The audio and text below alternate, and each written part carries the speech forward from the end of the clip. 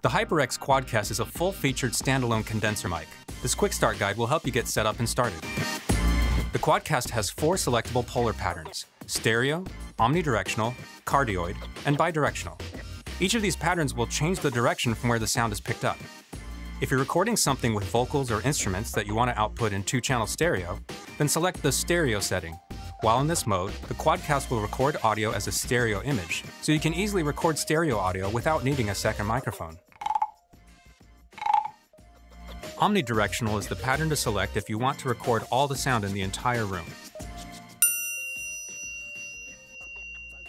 This is useful in settings like a conference call or a multi-person podcast.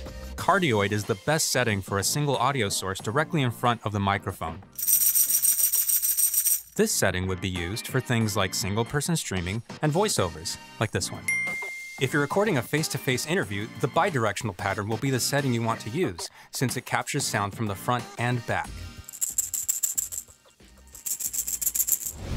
The QuadCast has a convenient tap-to-mute sensor. Simply tap the top of the mic to mute it.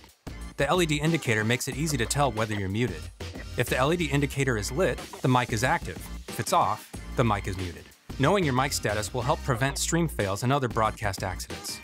If you're coming in too soft or too loud, you can adjust the mic sensitivity on the QuadCast by adjusting the gain.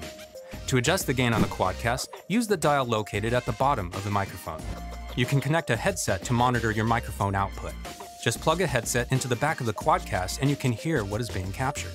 The QuadCast comes with a 3/8 and 5/8 inch adapter that fits most mic arms. Remove the screw connecting the mic to the stand. Attach the mount adapter, and the QuadCast and its built-in shock mount can now be attached to the boom arm. For additional support, visit us at hyperxgaming.com/support.